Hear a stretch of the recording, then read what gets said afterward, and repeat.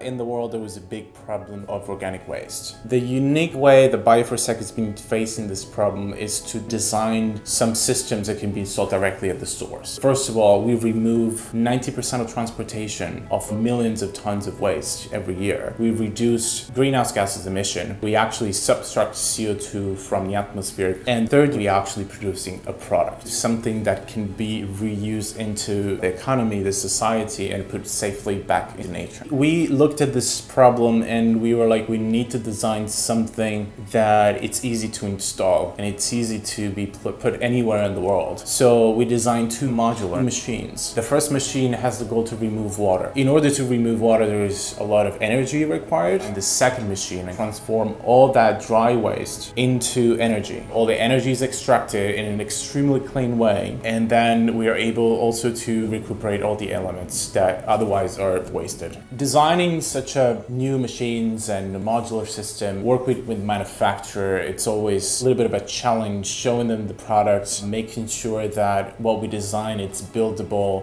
it's easy to mount. It's important to be able to show easily, either to the engineers, even to the outside world, how this machine can be operated. Is it safe? Is it going to fit into my plan? And so transitioning to virtual reality gave us the opportunity, augmenting the collaboration between the engineers, also showing to some people that are not necessarily technical in a more user-friendly way how the machine is safe and how does it look like in real life, and other aspects of it that convince our clients and our collaborators to move forward with the project. Mindesk gave us a different perspective. Instead of seeing everything on the screen, we can now navigate in virtual reality into the product, understanding it, seeing it with different eyes, and understanding if mechanics can work on it easily, if operators are going to be able to walk around it and use it in a different way. So some perspective that it was impossible before, even with the most sophisticated 3D programs.